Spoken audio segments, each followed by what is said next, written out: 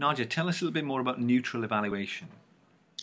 Neutral evaluation is also referred to as early neutral evaluation. It's another one of our advisory ADR processes. And it can refer to two different types of things. But first of all, let me distinguish it from case appraisal. Whereas in case appraisal, we saw that the case appraiser makes a recommendation on what he or she thinks will be the outcome if the matter goes to court. What the neutral evaluator does is make suggestions either for a way to move forward in the process, so it can give process advice, or some versions of early neutral evaluation involve the neutral evaluator making a substantive recommendation about what would be a good way to sort this out substantively, right? So it would make recommendations for a settlement proposal, for example.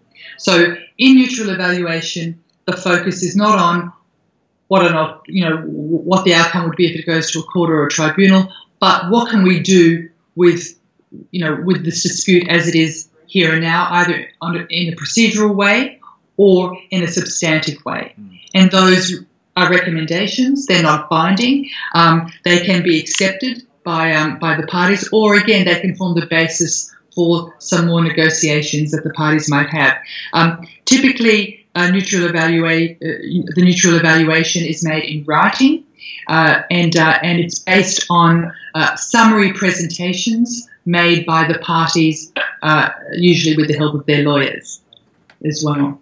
So it's a fairly short process. Might take half a day or a day, and again, depending on the third party might want to go away and come back a week later with a written recommendation, or might turn that around more quickly.